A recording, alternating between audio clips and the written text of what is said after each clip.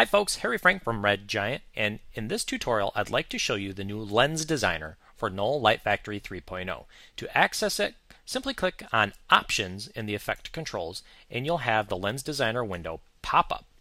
Over on the left side we've got the lens flare presets. These are divided into several different categories that range from motion graphics, natural light, action and sci-fi, etc. These presets are all put together using components found over on the right.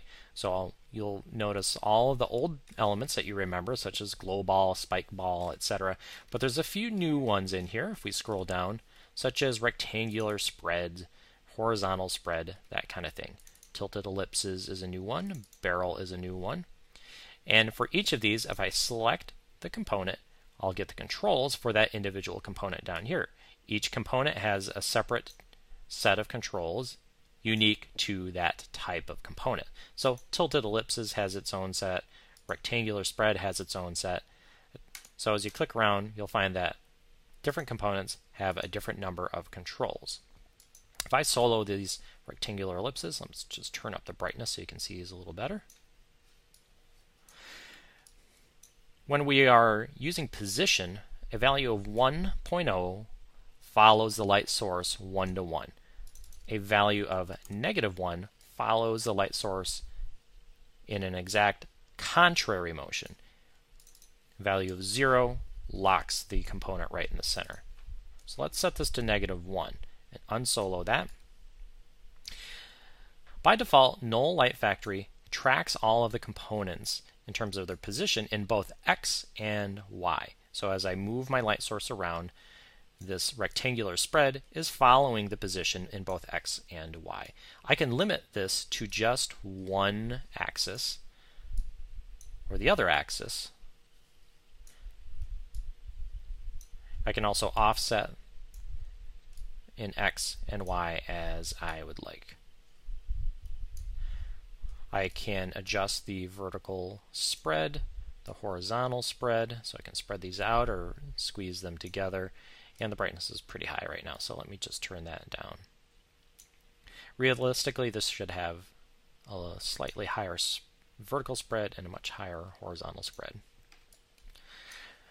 Most of these are very self-explanatory. Things like horizontal aspect, softness, vertical aspect, so we can stretch them out, as well as the number of elements and the random seed. There's also a hue offset to change the color randomness in the component. So let's dial this down. Let's bring these down quite a bit. And next, let's look at some of the new parameters here. Vertical poly spread is very similar to the horizontal poly spread, but it's distributed from the light source point through the center of the screen. Lens texture allows us to actually add texture to the screen. Let me turn up the brightness.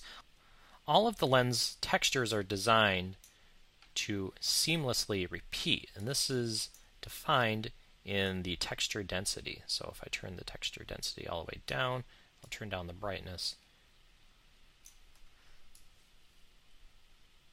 Now we can control the scale of the area that is being illuminated. And if you'd like to take the guesswork out of that, you can actually show the mask that is revealing the lens texture.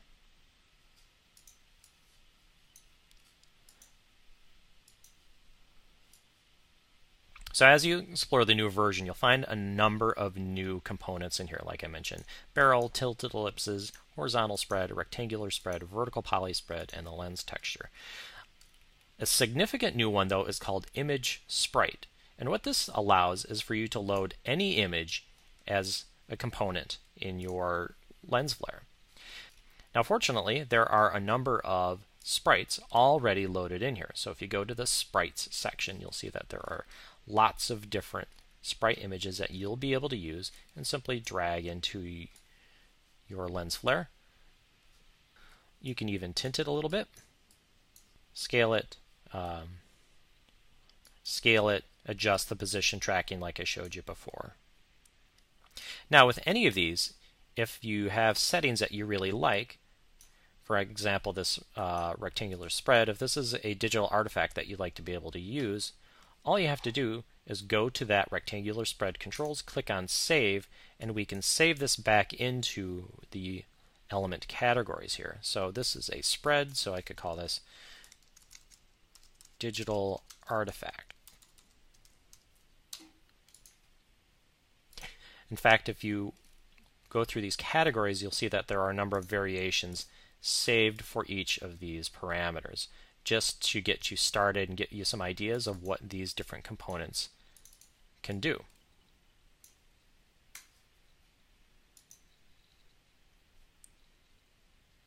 Now you notice I'm not adjusting this on top of any sort of image.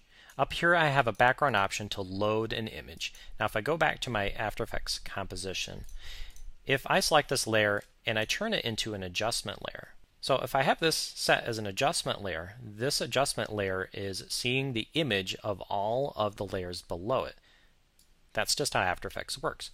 So if I go into my options here, we should see the layers below all loaded in as my background image.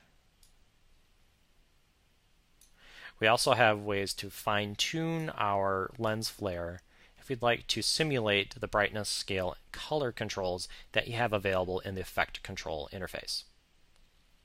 So that about covers it. That's the new Lens Designer interface for Knoll Light Factory. So as you can see, it's a very visual interface, but very minimal. It tries to stay out of your way, but I'll offer you a lot of visual options for designing your lens flares. So I hope you enjoy using it. My name's Harry Frank for Red Giant. Thank you so much for watching.